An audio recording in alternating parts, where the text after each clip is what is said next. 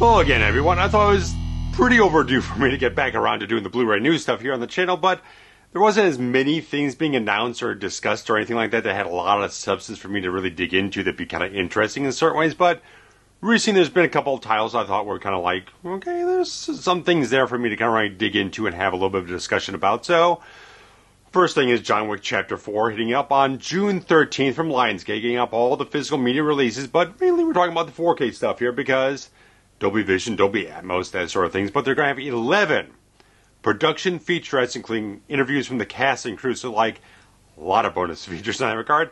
So they never did really commentaries on these films. That would be kind of interesting for me. I would definitely list Stahelski, Keanu Reeves, talk about certain things on the commentary, or maybe DP or something else like that. But regardless, a lot of production featurettes. Of course, they're going to have theatrical trailers and stuff like that, but really packing this full because the thing... It was nice in this franchise. Each successive film performed better than the last one at the box office, and this one definitely achieved that. I think it definitely hit up more than Chapter 3 did several years ago, so crawled up there, got on top of that, so you can definitely see that step up on the production quality, the production levels, the budgets, but also the budget's not outweighing how much it earned back, so really smart filmmaking in everyone's regard, and that's coming up on June 13th.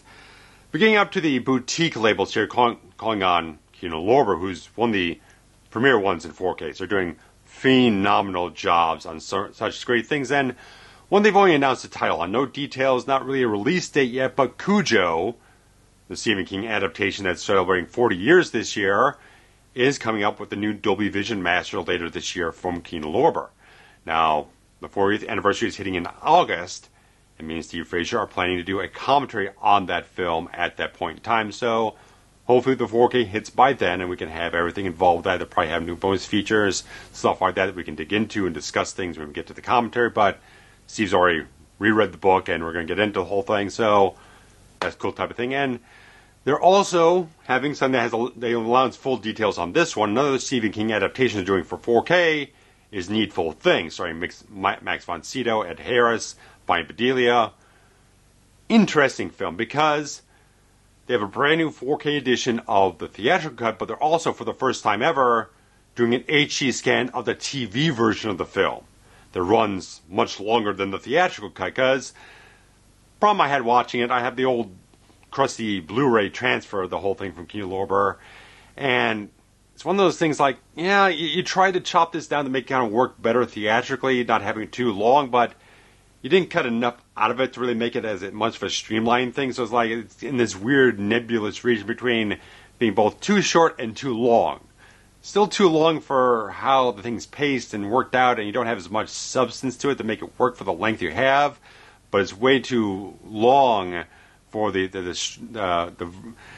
it's too long for as streamlined you want to make it, but it's too short for the thing for what it should be, considering the themes and everything involved with it. So I've been very much interested to get the TV version and see what that's entailed. And it was only available previously on a German Blu-ray release, so I think they had that in standard depth, but this will be a brand new HD transfer on the Blu-ray, and the 4K will have the theatrical version with a new screenwriter interview from W.D. Richter, who worked on Vision Bystander 78, Buckaroo Banzai, Big Trouble in Little China, and also apparently worked on this as well. And there's going to be a new commentary track, or at least there is a commentary track on the whole thing, from director Fraser C. Henson and moderated by Scorpion Releasing's Walt Olson. So, good things on that. Kino Lorber's really doing good jobs. They like to not just do just old legacy stuff. They like to at least tend to try to get some new stuff involved when they can, when they do a 4K release. So they'll try to get as many legacy things ported over, but then try to get a little extra things on top of that, including the new transfer. So I think they're doing incredible work. And one other thing they have announced details on, which was announced 2 years ago, is that William Friedkin's To Live and Die in L.A. is finally coming to 4K. Now, like I said, 2021 they announced they were doing this, and they're just now announcing a release date and specs because William Friedkin's not an easy man to work with. History has told us this much, and of course with him doing transfers of his films has been a very dodgy business. You go back and look at the stuff they did with French Connection. They did the initial Blu-ray release where he changed like the color timing and a bunch of things in that regard. Then they had to do a remastered Blu-ray release to kind of fix it back to the way everyone wanted it to be. And he's here and there and everywhere on that regard. So he's probably been very difficult to work with and get an approval on the new transfer for him. At least that's the rumors going around in that regard. But I can't think of any other reason why it would take him 2 years. And it was a thing going around recently that they thought they lost the license before they could get the damn thing produced. But apparently whether that was the case and they just extended it or things went off in a different direction. It is dated for July 18th, with Needful things coming out a week later on the 25th of July. So Dolby Vision masters across the board in the whole thing. And the To Live and Die in LA one, I don't know if there's anything new on the whole thing. I think that might just be legacy bonus features, but there is a lot of bonus features on the whole thing with audio commentaries, featurettes, interviews, stuff like that. William Peterson, I think he's involved in that whole thing, so it might be the same stuff he had on the Arrow and the Child Factory releases, but at least that's substantial enough if they didn't get new stuff produced and they're just grinding the entire time to get the goddamn transfer approved. That might be fine. The film's never really worked for me overall. I know a lot of people love it.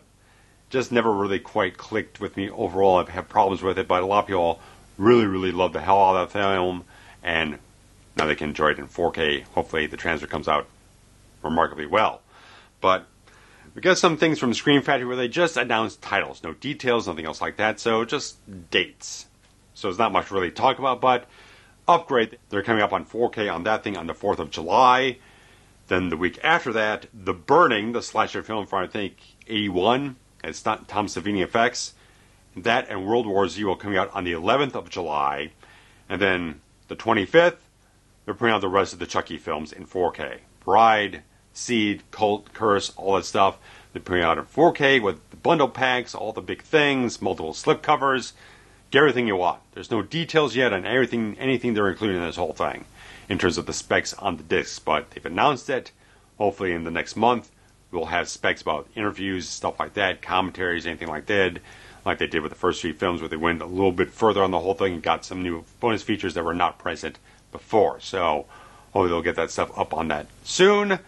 But interesting little thing here is that Universal putting out a 4K edition of Jaws 2 on the 45th anniversary, rumored to come out on the 4th of July, as you would with most Jaws films. But this year is also the 40th anniversary of Jaws 3D, and I don't know. We've mentioned in our commentary for that film. I don't know how this thing would resolve well in 4K. It's a highly grainy film stock from that old analog anaglyph 3D process that just never really worked very well. And when you're doing this whole thing where they obviously shoot from 2 different perspectives and have this sort of over-under film exposure type of thing to get both perspectives, kind of work it out, and the technology had. When you're doing just the 2D version, you're kind of getting like half the film stock frame or whatnot, half the resolution, so you're trying to get that on 4K. No, I think just having a Blu-ray and maybe just a digital 3D version might be enough for everyone. We'll see what happens with Jaws: The Revenge, but it might just be the first 2 we get in 4K and nothing else. Probably people are perfectly happy with that, but there's no details, there's no Dolby Vision mark, there's no things but interviews, anything like that. We'll see what happens. We got a couple more weeks to see if anything bursts on that type of thing. Who knows, anywhere like that, but you can go check that out. And another thing coming from Universal that I'm very much endorsing is the revival version of the sequel series for Quantum Leap. We're putting out Season 1 on June 13th.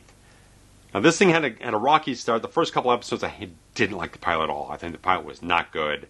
But I gave it a couple more episodes, and the thing really found its traction with the cast, with the writing, with the production qualities. Really found their stride. They smoothed out. They really got things going. I thought it was really, really well done.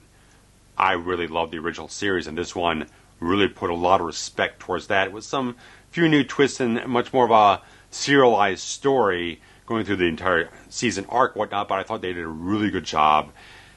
I very much endorse it. They have no bonus features announced for the Blu-ray release as of yet, but hopefully maybe they'll get some interviews, something else like that. Who knows, whatever. We'll find out in due time, but on the 13th of June they'll be coming out. I very much highly endorse the entire series. They've already got at least part of Season 2 already shot ahead of the WGA strike and everything like that.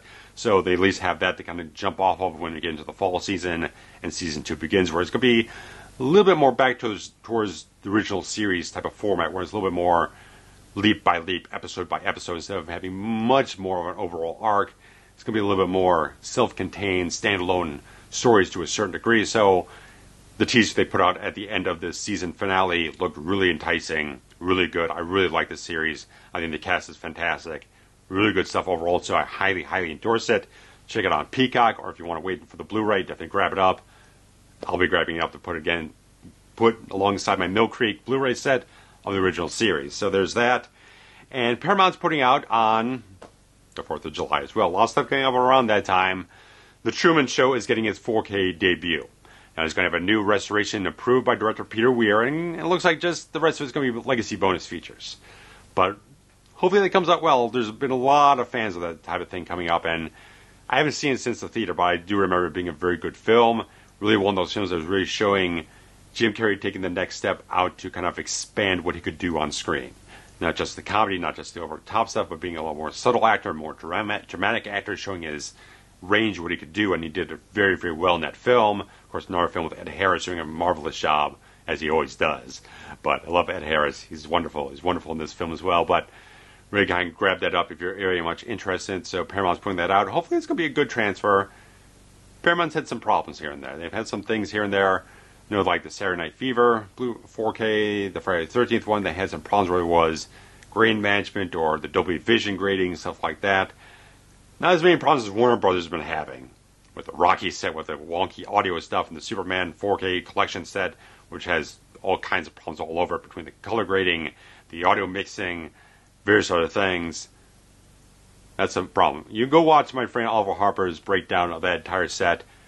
Go check it out. He does a marvelous job just pinpointing all the things that are very much good in that set, but some things that are very much problematic. He has a rich history of knowing everything about this franchise, and I thought he was the perfect guy to wait to see the definitive statement about that set, so definitely check it out.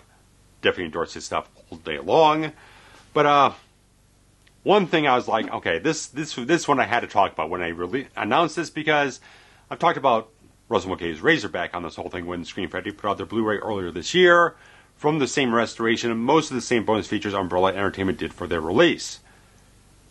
Umbrella Entertainment Australia is now doing a 4K Ultra HD version of the whole thing. Marvelous, because this film looks amazing. You do not understand how just stunningly gorgeous this film is, being shot in the Australian outback, and the thing is just bursting with vibrance. So good. The 4K restoration they did several years ago, they have on Blu-ray, looks stunning. This thing is probably going to blow your freaking eyeballs to the back of your head. Swear to Christ. So they're going to be putting that out on the 5th of July. The 5th. Out in Australia or whatnot. But you can probably import from a couple sites here and there. I've done it before. And they're going to have all the same bonus features plus a new commentary from Michael and Peter Spierig. I'm not entirely certain who they are. I could probably involved with the film in some regard, but they didn't really detail exactly their relation to the film in that regard. But all that stuff, plus they have two separate collector's editions. One's like a standard collector's edition, then like an ultra collector's edition, like putting in way more stuff. So they have like three different tiers: the standard edition, the collector's edition, and the big version. So they're really making this thing well, because they know this thing has got a great cult following. The fact that they've done this work on this entire film is a great type of thing, because before we had like a Warner Archive DVD version of it, they've really gone all out, made sure they could get this thing out, looking phenomenal. I gotta get around to doing a video on this film eventually, because I promised it several years ago and I never delivered. Gotta revisit at some point in time and talk about it and get into it, stuff here and there, but I thought this was like, I had to talk about this, had to get it up on there. Visually, this film is just masterclass from Russell Mulcahy. If anything you know from his Highlander or his Shadow or something else like that, you know about him from that.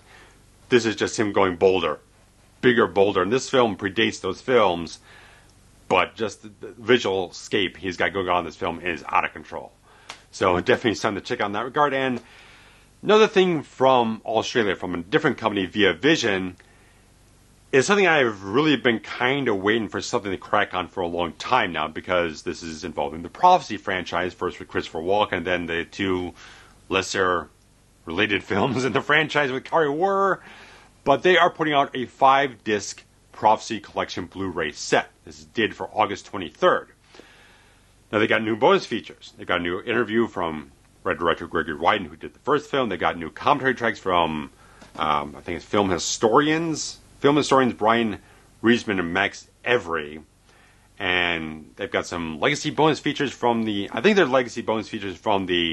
later two ones, Uprising and Forsaken. There were Kari Wurr stuff that Walken was not involved with, and they're just kind of like scripts refreshed into be Prophecy films, and like they did with all those fucking Hellraiser films at the time for Dimension Films. So, but the thing is, the first Prophecy is just saddled with this awful transfer. It looks like it's probably from like fucking Laserdisc, and they constantly recycle this thing on DVD and Blu-ray, and it looks terrible. They had a non-anamorphic DVD released, and Echo Ridge did slightly upgrade to an anamorphic one, which is slightly better.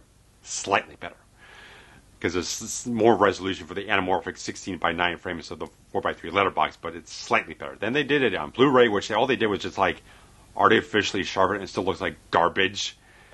So I'm just waiting for something to just give us a version of this thing with a new scan that looks like actual film. Because I've been wanting to do a new video on The Prophecy, at least the first film, for years now. I did a video a long time ago, but I don't have it available because it doesn't sit well with me anymore. So I've been wanting to do something with The Prophecy, but with this old fucking terrible transfer, I don't want to fucking do it. I want to have a proper, good-looking transfer of this film to do a brand new video on, because I don't want to go ahead and do a video on it with a bad transfer, then like whatever time passes, and then they get a new transfer. It's like, well, now I got this good video with a bad transfer. Now I can't just redo the whole thing with the new thing. So I want to do a video on The Prophecy, but not with the bad transfer. Hopefully, there's no details yet. There's no word about whether or not this is going to be a remaster or anything like that. We just know it's going to be on 5 dedicated discs, some new bonus features, and that's all we know. We don't know anything else at this point in time. So hopefully, between now and August, we'll leverage some information out of them and find out if there is a new transfer one way or another, and we don't have to wait for the release date. We get some reviews out and get some reactions and find out one way or another. So hopefully something will be released and notified to everyone in due time, because it really is a really gorgeous film, that first film. Cinematography is really good. I've always praised the cinematography, but the transfer does not do it justice whatsoever. It looks really bad. And so hopefully, because even in the U.S., when they put it on Blu-ray, they would trim like 3 or 4 films on one Blu-ray disc. Probably the bitrate would suffer and stuff like that. So at least they're putting in the effort. You're going to have 5 dedicated discs for each one of the films. You're going to have a lenticular slipcover. Putting in some effort on this whole thing. So hopefully it's not just bonus features and casing. Hopefully they'll at least get a new transfer. That's probably and they are licensing it directly from Paramount and Miramax. It's on the actual packaging and the printed disc. They have those logos on there. So hopefully something's happening in that regard. And someone said, hey, this transfer looks terrible. Can we do something about it? Can we get a new scan? Something else like that. Hopefully someone did something and moved that needle somewhere on that regard to make sure that we get a good transfer of the first film. The other ones look fine. 2 and 3 look perfectly fine. And, of course, probably the Kari Wurr ones probably look decent or whatnot on Blu-ray. They all at least look like decent HD transfers. I think the second one might have gotten like a slight upgrade or whatnot when it went to HD, but here, there, and everywhere, the sequels all look okay. The first one just looks like trash, and it needs to get a refresh. So let me know, guys, what you feel about these different releases coming up in due time. Stuff that's going on your wish list, pre-orders, something else like that, or what you're kind of hoping for. The ones that are just titles and downs and no details yet, what you're hoping they get on some of these things, like the Chucky stuff, they get certain interviews or something else like that. Let me know, guys, because I'm sure those old DVDs probably at least had some things here and there to talk about, so they'll probably pour all that stuff over. Let's see if they get anything new on that regard. But, of course, guys, let me know your thoughts down below. Also, likes, subscribes, shares over on social media help extremely well on this entire channel. Helps to feed the algorithm, lets things expand here and there, get things out further. And, of course, also the Super Things feature on the every single video here on the channel has a Super Things feature. You can contribute any money you want. Anything you find especially entertaining or informative or anything like that. And of course, Patreon's always there if you want to support the channel in that regard. some early access to various things on the channel, and all that type of stuff. So guys, thanks so much. Take care. Bye-bye.